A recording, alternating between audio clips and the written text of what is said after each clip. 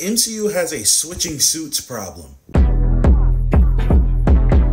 We all know why characters in the MCU have one suit in a certain project, and the next suit, the suit's gone and it disappears and they never wear it again. Money, toys, products, merchandise. That's always what it's gonna be, and there's really no way around it. But I feel like what the real problem isn't switching suits. Like, yeah, that's not great.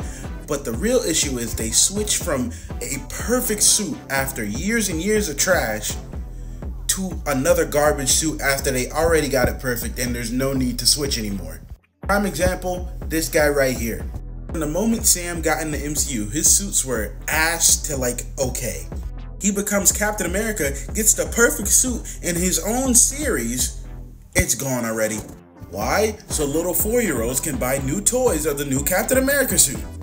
But like I said, that's not really the issue. This one is just better, that's all it is. Like Spider-Man, he got that new fire suit at the end of No Way Home. How much do you want to bet? That shit is evaporated come the 4th movie. We're not seeing him wear that. They probably won't even acknowledge that suit. Shit, even the Hulk be switching suits and all he wears is pants.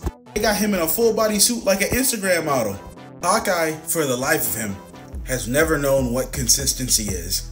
Thor Love and Thunder, by itself, had like 5 different Thor suits. I'm glad they killed off Steve Rogers' Captain America because at least he stops on like the Captain America suit. The only one in the Avengers, the MCU, who should really have this many suits is Iron Man. And in his 3rd movie, he blew his up.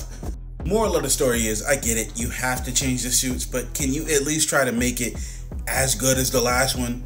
If you like this video, subscribe and follow me, and have yourselves a damn good one.